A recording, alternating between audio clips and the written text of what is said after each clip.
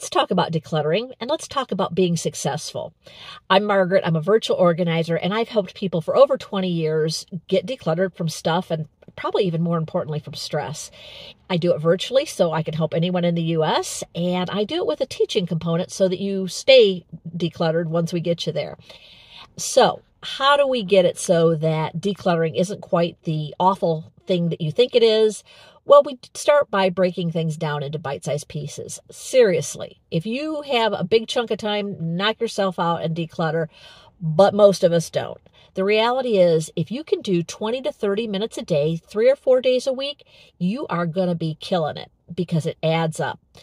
But it doesn't stop just there. What we want to do is we want to make decluttering not such an awful task, something that you dread. So let me give you a few little tricks that you can do.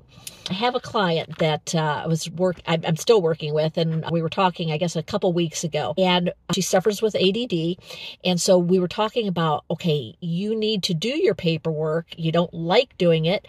What can we do to reward you so that it's a more pleasant thing? And she goes, oh, I know, I can have 11. And I have to say, I had no idea what Elevenses is, but it turns out it's a UK thing, maybe some other countries too, where at 11 o'clock, it's a break for tea, maybe a little second breakfast, a little snack, something pleasant.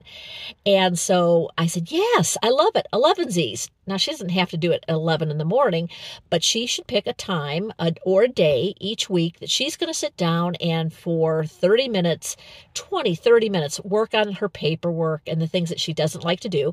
And then she's going to give herself a little bit of a treat afterwards. Yes, I was working with another client, and I found this curious. It was this week, so we're the week before Christmas, and she's still talking about, I have to put up this decoration and that decoration, and I'm thinking, shoot, at this point, why put it up? Because you're just going to be taking it down within a week or two. And so I said, you know what? How about you just, after we end our call here, how about if you turn on some Christmas music and do that? She did. When we met the next time, she goes, it was the best. She goes, it took me 20 minutes to get everything done. I had a ball because I had Christmas music on. So believe it or not, that's the same thing as Elevenses. You're giving yourself a reward during the decluttering, not waiting until afterwards. Let me share another idea of something that you can do to make decluttering a more positive experience because you're creating good associations with it. Find some music. Maybe it's a certain singer, a certain type of music, and just commit to yourself that you will not play it unless you're decluttering. This also works with a podcast, maybe a favorite storyteller or something that you particularly enjoy. You get to listen to it, but commit to yourself you will not do it unless you're decluttering. You know what you've done? You've created a positive association that I get to hear something that I like while I'm decluttering. Once again, let's not forget that cardinal rule. You've broken it down into 20 or 30 minutes. Even set a timer, because I'll tell you what, the most unpleasant thing, you can tell yourself, I can do that for 20 minutes. You don't want to do it for 2 hours, but you can do it for 20 minutes. So set a timer so that you know you're not going to go over and that you're in charge. You're the boss of this project. A lot of times a healthy treat, and I'm going to stress healthy because we aren't trying to do things and then just eat a lot of calories that aren't good for us. But, you know, a smoothie, some dark chocolate, something that's kind of nice that you can set. You can do this 2 ways. You can set it as your reward for when you finish the decluttering, or you can set your timer to stop halfway through, have a little treat, and then get back at it. I'll be honest, for me, that doesn't work. I want to just get to the finish line.